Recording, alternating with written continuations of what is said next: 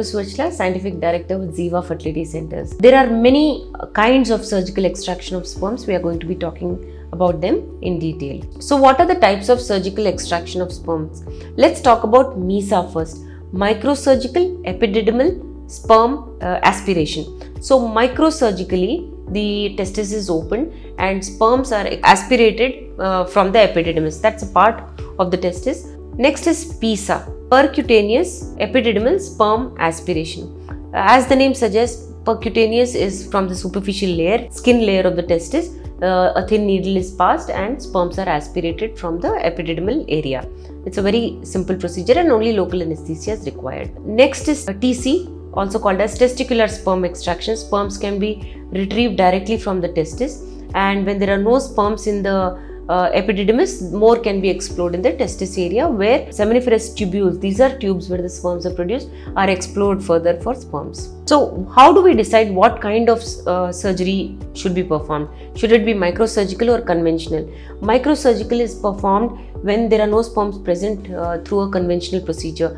Conventional procedure can be directly converted to a microsurgical procedure in the same setting, where with the help of a microscope, your urologist can look deeper into the testis area at various locations and pick out sperms from some area or the other.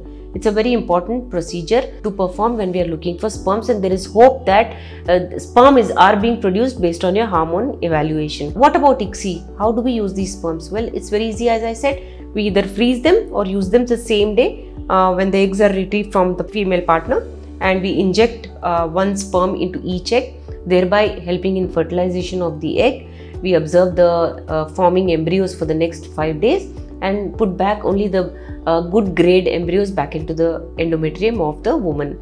The rest can be frozen. If there are more surplus embryos, they can be frozen for a future date. So it's a very easy procedure in terms of efficacy on behalf of the urologist, because they are extremely efficient and trained.